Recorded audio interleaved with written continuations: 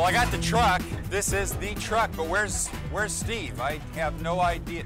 Hey, don't you know that we can refuse service to anyone? I was going to order something, but with you driving, this can't be fast food. Oh, get around, baby, because this food is delicious. Well, I'm the ordering. problem is they let me drive the truck. I want a cheese sandwich. I'm not leaving this truck. I have found the truck's sous chef. Zach, welcome to Cheap Eats. Thank you. Sous chef in a truck, what are we doing? Well, basically we try to get it as classic as possible. We're using French techniques and we're bringing it to the street. Me and the executive chef. Whoa. Executive chef? You got a sous chef and an executive chef? This is a truck. We try to do everything as classically as possible.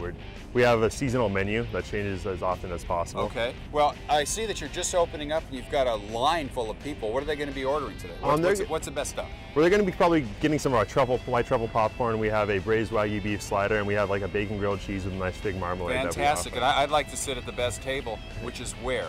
Show me the table with the linen. You pick it. Okay, explain this to me. Why is there a TV monitor outside the truck? We want to give everybody a curbside experience. We want to make sure that they're coming to the truck and they're enjoying themselves while they're there. Well, my partner's going to be in the truck, or maybe he's in there already. I don't know. Let's go in there and take a look. Excellent.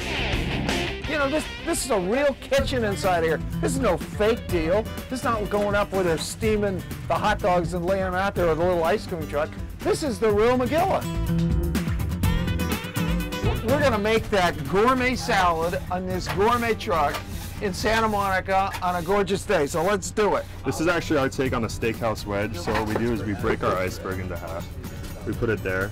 Put a little bit of our black chimney dressing. Is that stuff made ahead of time? Yeah, I actually make this probably once a week. I don't buy it in a ketchup bottle. I make a balsamic chimichurri, then I mix it with creme fraiche. A little bit of winter tomato on there. Well, look at the color. The color is amazing. Blue cheese. Blue cheese. Oh wait, is this go in it? Yeah, a little bit of bacon. Is this real bacon too? A little bit of bacon. Oh yes. Throw a little bit of our house pickled onions on there too. Oh yeah, let's try that. Throw those guys on. Okay. A little bit of pepper. Look at that. Oh, it's got good taste, flavor. The tomatoes have great color to them. It's smooth. It's got a delightful taste to it. It's not even taste like kind of sauce before.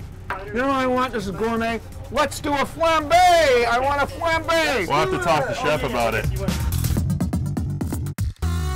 We've had a great day out here. I want all of you to go out there and try the 250 gourmet food trucks in Southern California. Give us a call, give us an email, let us know how you like it. And I want to try every single one. As they say in the trades, just keep on trucking. You better believe it.